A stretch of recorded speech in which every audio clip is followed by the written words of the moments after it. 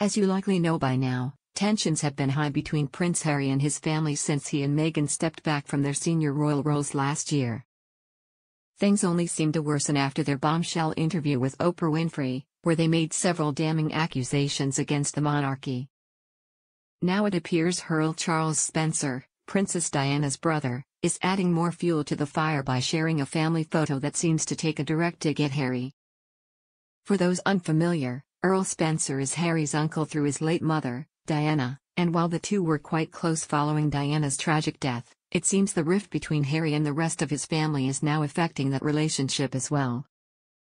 Over the weekend, Earl Charles took to Instagram to share a previously unseen photo of himself at the chapel on the family's Althorpe estate in Northamptonshire.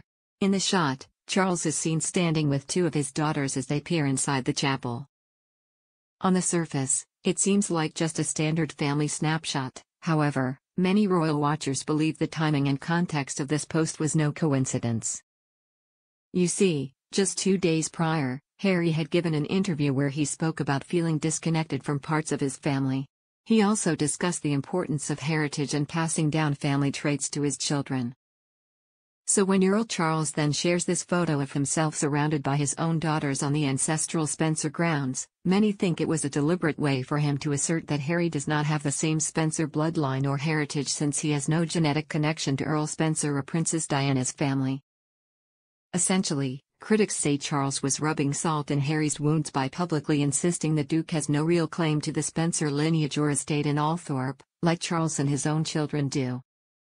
As the brother of Diana and custodian of the Spencer legacy, this was seen by some as a petty way for Charles to take a swipe at Harry's comments about family and heritage. Of course, Earl Spencer has not openly addressed the intent or meaning behind sharing this particular photo at this particular time. His social media posts are usually rather mundane snapshots of life on the estate, but given the ongoing tensions between Harry and his royal relatives, many saw more significance in the timing of this chapel snapshot. It added fuel to the theory that even Diana's own family is now siding more with the firm instead of sympathizing with Harry's perspective. After all, Earl Charles has remained quite close with Prince William over the years, and it's no secret the heir to the throne has been quite frustrated by Harry's interviews and tell-all revelations about private family matters.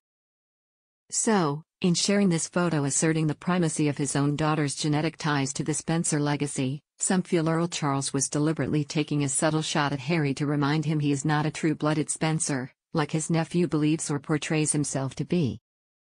It's the latest public slight that hints the family rift goes deeper than just between Harry and his royal relatives.